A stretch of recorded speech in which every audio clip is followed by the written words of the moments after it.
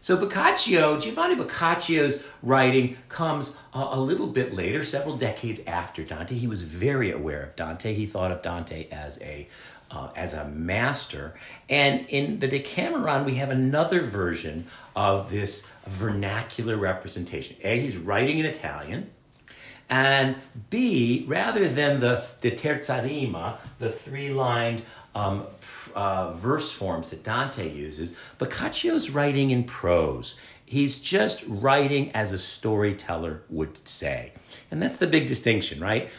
Poetry or verse forms have a structure or a rhyme scheme or a particular order, and prose is just talk.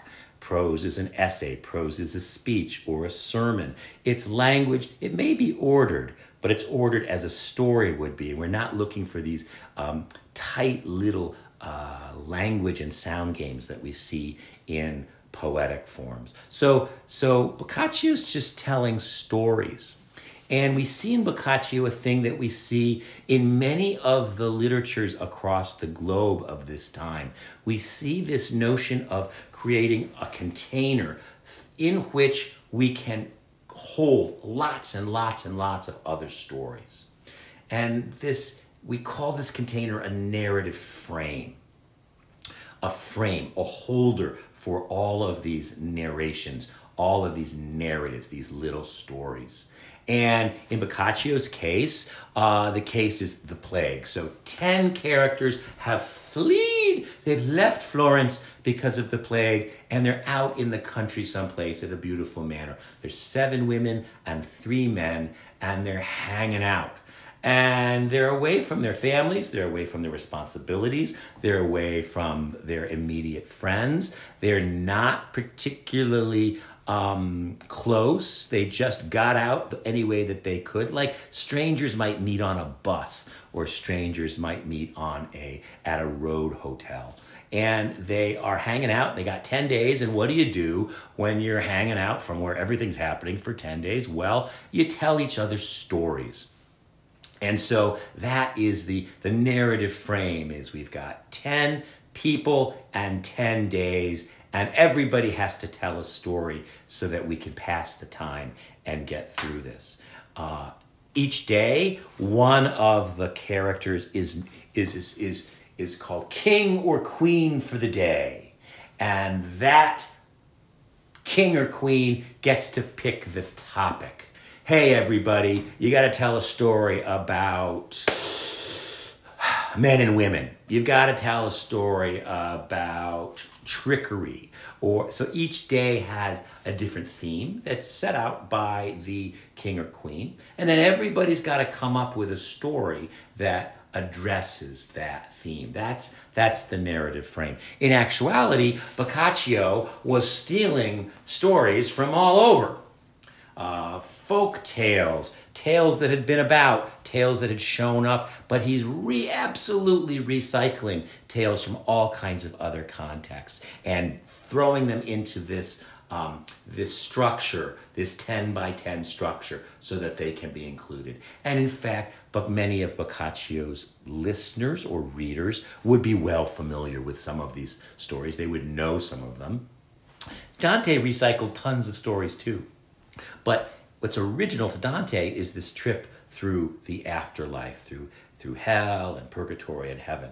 What's original to Boccaccio is setting, embedding, or organizing all of these tales within this narrative frame of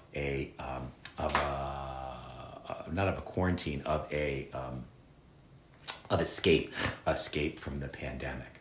So as you're looking at, they're both huge pieces, and I'm going to ask you this week to focus on the Decameron, the 10 days, Boccaccio's Decameron, and I'm also going to talk a little bit, you'll see in the course content, some strategies for dealing with huge stuff. I mean, that's been a theme throughout this semester.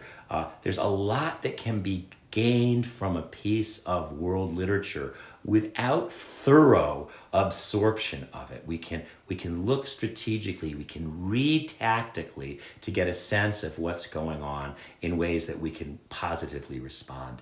But since the Decameron is an example of vernacular literature and of real life, I'm going to also ask us in our scholarly notebooks this week, and especially in discussion boards, to make connections between the world of the 14th century plague and our very real lives now of surviving through the COVID pandemic. It's a really interesting way of engaging with history, is to think about both how it is and is not like what we're going through now, and how we might respond in similar and somehow different ways.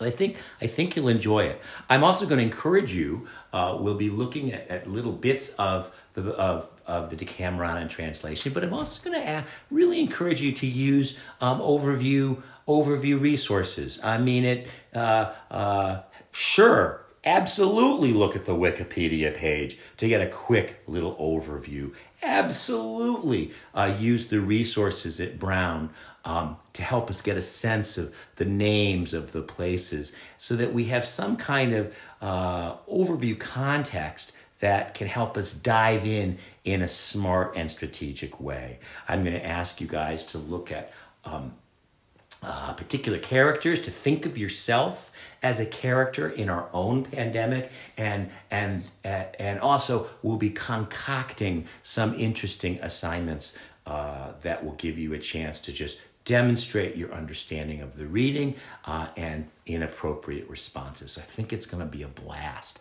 So see you in a bit.